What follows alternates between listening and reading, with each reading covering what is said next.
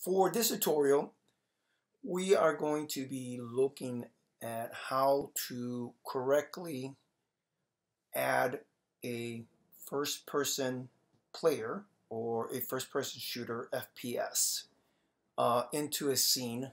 What happens a lot of times when you drop the first-person player onto a scene, or in this case into a terrain, it may not be looking where you want it to set up. It may not be set up. The camera within the FPS is not set up correctly. So I'm going to show you how to correctly set that up. Okay? All right, so first of all, you needed to have downloaded the standard assets that you can go to the assets store and type in standard assets and download that. Won't go through that because you can do that on your own. Okay?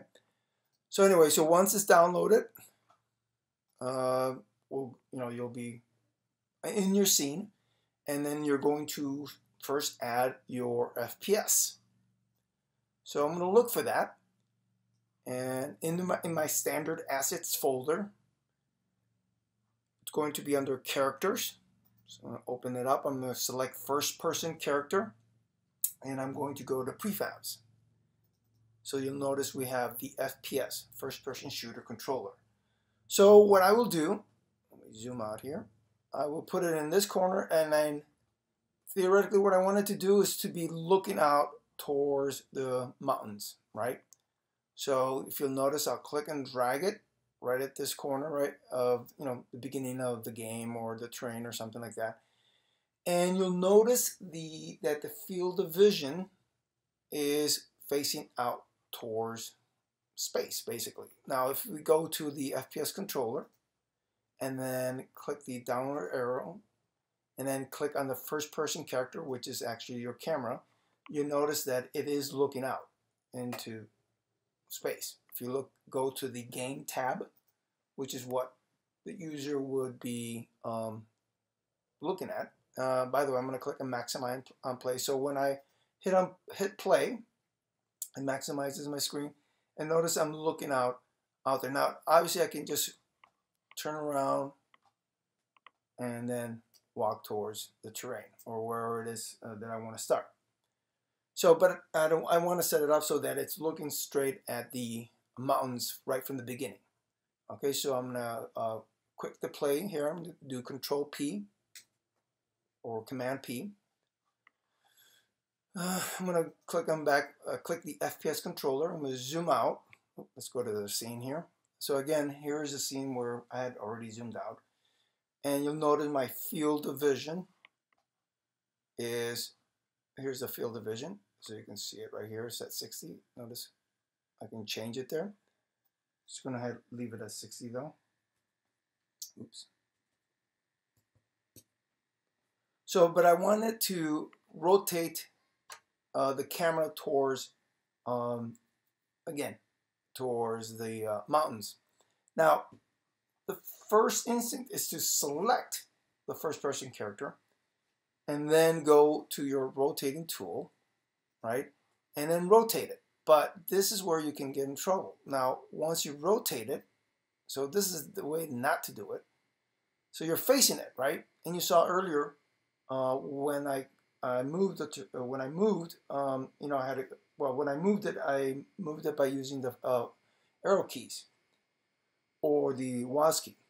Okay, so now I rotated the first person character. Now I'll go ahead and play. Now it's looking at the mountain the way I wanted to set it up. I didn't have to rotate it or anything like that in the play mode. So I'm in the play mode now, as you can see.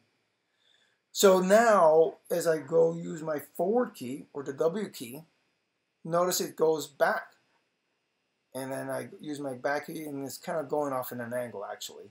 And I'm going to use my A key to go to the left. And notice it's kind of going to the right, and so on. So it's set up incorrectly. All right, so get out of the play mode there. So what I will do is I will undo that. So it's facing the other way again. So notice if I go into play mode and I'm going I'm going to rotate with my mouse, and I'm going to go forward, goes forward using my forward keys. If I go left, it goes left. If I go right, it goes right. If I go back, it goes back. Okay, so that's how it's supposed to be in terms of the camera setup with the FPS controller. Now, if you can't undo this, by the way, if you accidentally do that, just, delete this and just drag it up in there again.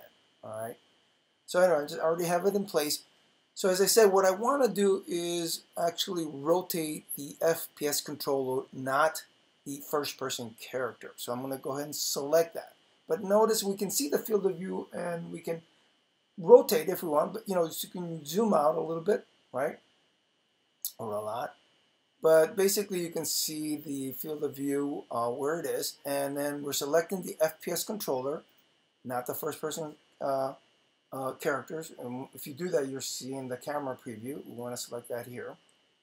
So notice I'm going to rotate first-person controller. I'm rotating it, and now notice my field of view is set towards the mountain terrain. Okay. And then if I select the first-person character, then I can see that it's there. So maybe I'll come back over here, rotate it a little bit more, and set it that way. Now, there's another way. I'm going to undo that. Okay. The other way is just to have the game view right next to the scene view. So I'm going to dock this. Either I can dock it on the top right here, like that, or I can dock it over here on this side. So either way you prefer. So let's go ahead and do it this way. So now I'm in the game view, or I'm in the scene view, and then I'm selecting the FPS controller, and then I'll rotate. Oops, wrong axis. Make sure you select the correct axis. And so you see now I can just rotate it, and at the same time I can see what the player would be seeing. So remember, I'm rotating the FPS controller. Notice this is highlighted, and now I can see it. Okay.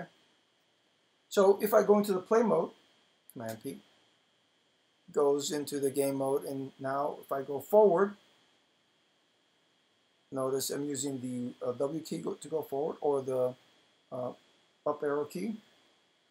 If I go left, the A key, or the left key, arrow key. If I go right, back, and so on. So it's all working correctly. All right, so either way, you can do it. And then you could, if you don't like this right here, you can always just put it back. All right. Oh, one more thing before I forgot. You'll notice that we have the audio listener here. Now watch or listen to. There's supposed to be footsteps going on as when we move in the game mode, right, or play mode. So notice when you're not hearing these footsteps.